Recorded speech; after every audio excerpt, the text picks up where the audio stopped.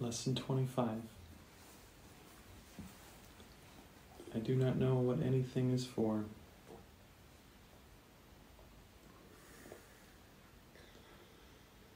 Purpose is meaning.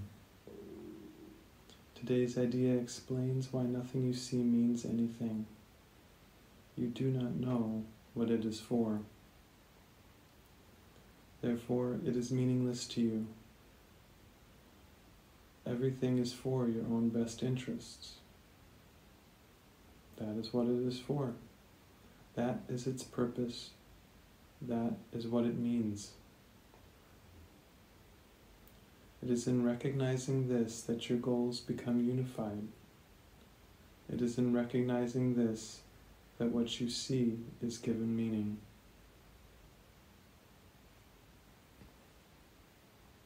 You perceive the world and everything in it as meaningful in terms of ego goals.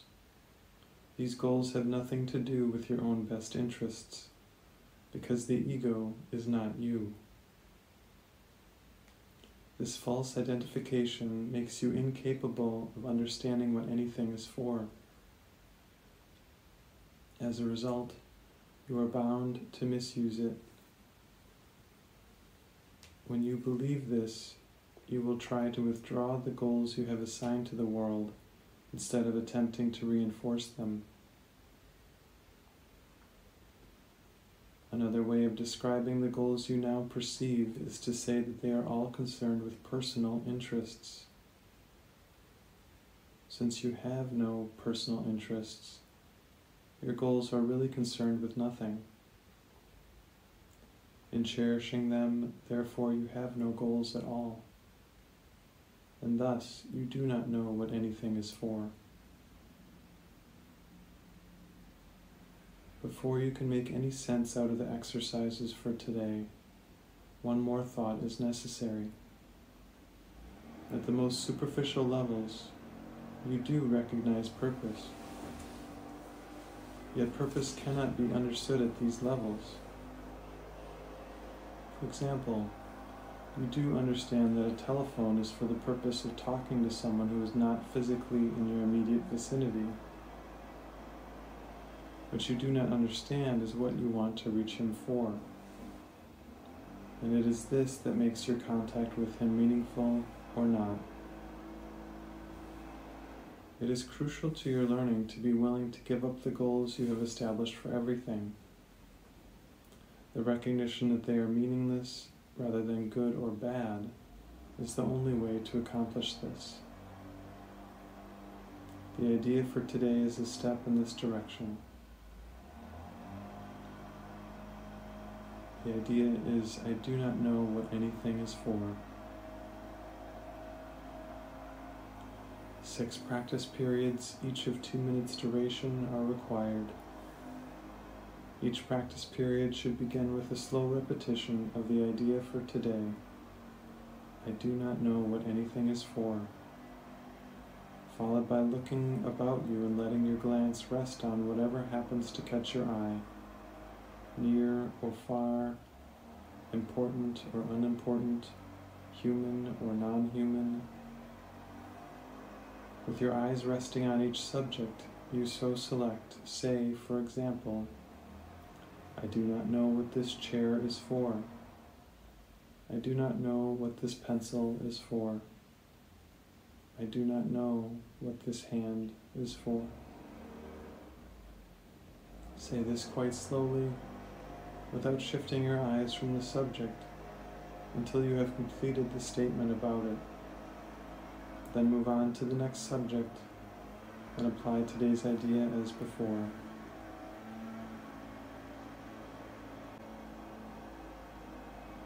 So we can practice lesson 25. I do not know what anything is for.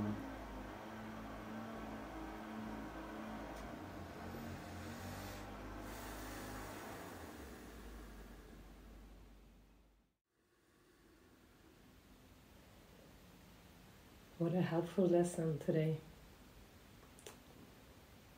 I do not know what anything is for. It's super, super, super helpful because we need to accept the fact that we don't know. And it is a very, in a personal deceived mind, it's very strong, the thinking thinking you know what is good for you, what is right, what is best, what something is for.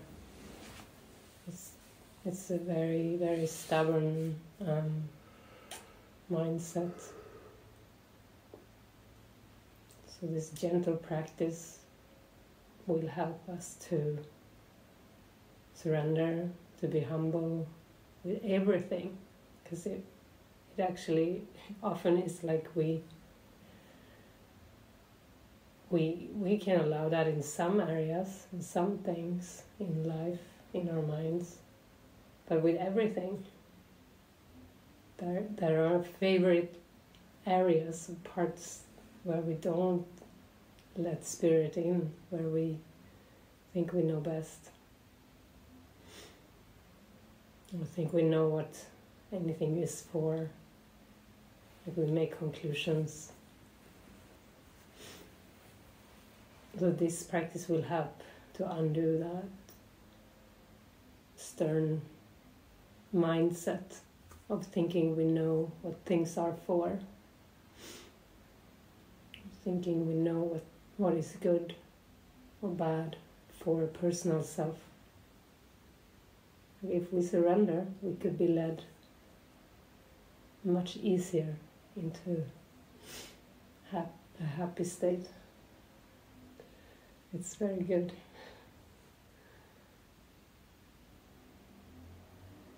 It's related to I do not know my own best interest. I do not know what anything is for. It's like the same. Same practice.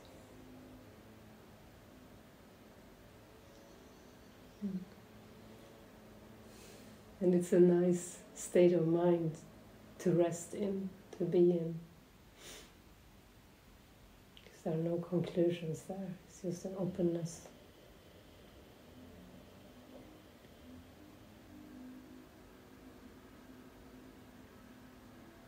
Do we have some sharings today?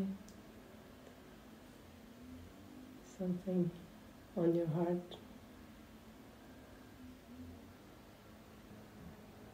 Yeah, I'd like to express something. Yeah,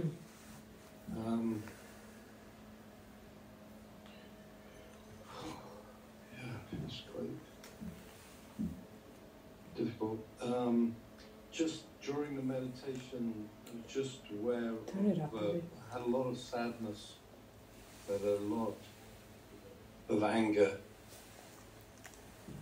Felt fire, like a fire.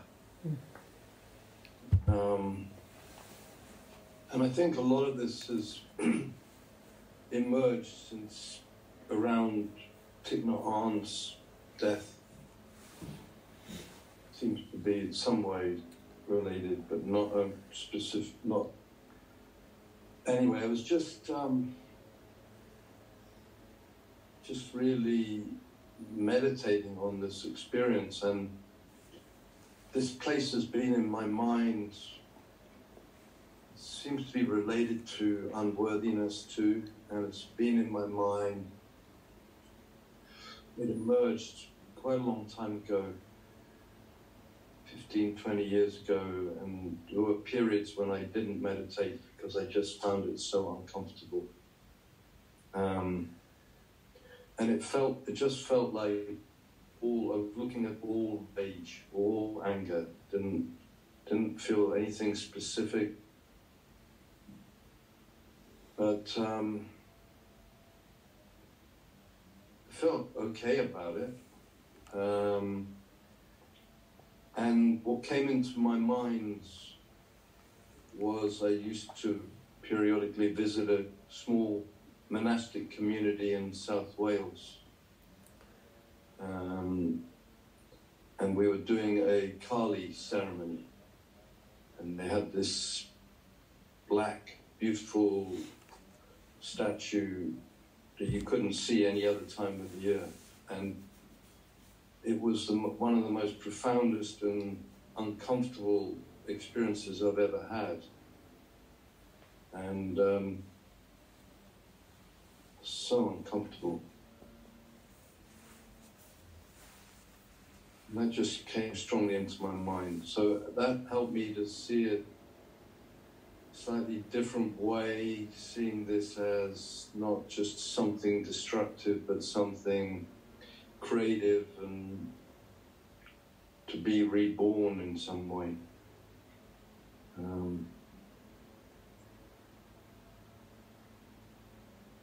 But I think I've been very frightened of this in my mind, this rage, this unworthiness, somehow related.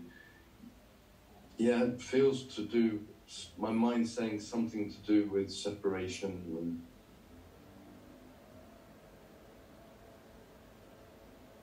it felt like a lot of self-attack, initially anyway, a lot of anger itself. But it does tie in with all this fear I have around authority figures somehow. So that feels like, it could be God. I'm not entirely aware of that. Having the fear here as well with our host in that respect. But I have it with all you guys, in authority. Those are some of the things that just came into my mind during the meditation. Yeah. Mm-hmm. Thank you.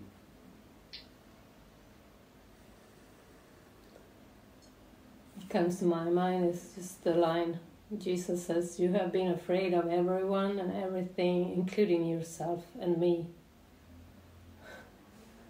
Like, you talk about anger, and that's, of course, that is what covers up the fear. It's the same fear or anger, but it's just because it's put outside of the mind. Like, even your own self is believed to be Peter. It's outside of who you really are. And that's why there is anger. Yeah. So it's good. Sounds like you're in a good process. Good. Yeah. In a what, sorry? Yeah, it sounds like you're in a good process, to allow, to let it wash through, and yeah. Yeah, but it's definitely been a disowned part of my mind. And I've gone there periodically, and I've been going there more recently. But in the past, the feelings that came out were just too kind of overwhelming and disgusting, and I'd get quite suicidal. Even I just wanted to get away from my mind in the past. Yeah. It's funny how the ego also concludes things on the timeline, You sometimes have memories of things way back, and then there are reference points somehow to now. But I don't know, it's never really right about the timeline, All the conclusions are false. Right. Yeah. So that can be a nice discovery. Thank you. It's helpful. Thank you.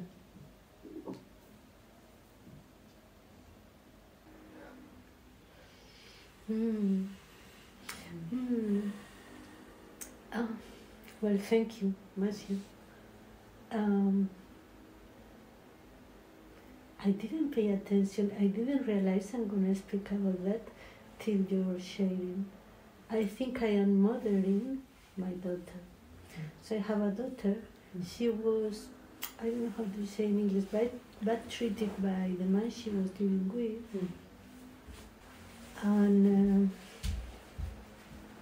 spontaneously, I decided I'm gonna give you a little bit of money because because I want it. And I am in this, I was doing. So the other day I talked with Amanda, no? Because I think the same way yesterday we shared through the table the fear that is inside me and the anger of being distracted. Also, I think there is a kind of, I'm going to say discipline, is a strict task of mother in a way, of helping more than mother. And also I say to myself, well, I should continue working because I maintaining her. Since few months, she does not exactly like to continue that. And she had talks with me, telling me, well, Menkes is okay. This night I have an insomnia. And well, I was eating a really lovely video about how to make in silence your own critic, and like this you let the space to the peace, and you let the space to what could happen, because if not it's impossible. And later I went back to sleep and I dreamt with her something I can't say because I have not the memory, but something uncomfortable. When I woke up later, I received an early message from her, and she has started the Course of Miracles. And right now, when you were talking, this is very deep in me, and I am modeling. You say that? Not only my sister, in this case, also other relationships. Wow, what a good insight. Wow. It's really, really beautiful, Carmen, to see. Yes, I see that. I would like to undo that. Yeah. That you will have the Holy Spirit's help to undo that. Just to seeing it is a precious first step.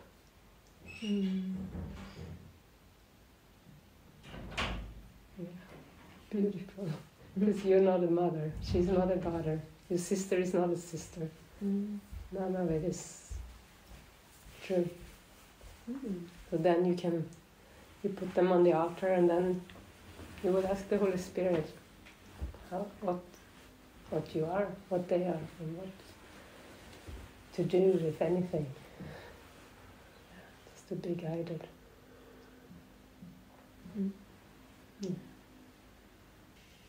You heard? Yeah. She's realized that she's been mothering her daughter and her sister. No, my sister, I have not got. Yeah. And she realized it's not the way she wants to be anymore. Thank you. Thank you. Love you. Thank you. Love you. Thank you. Have a wonderful day. You too.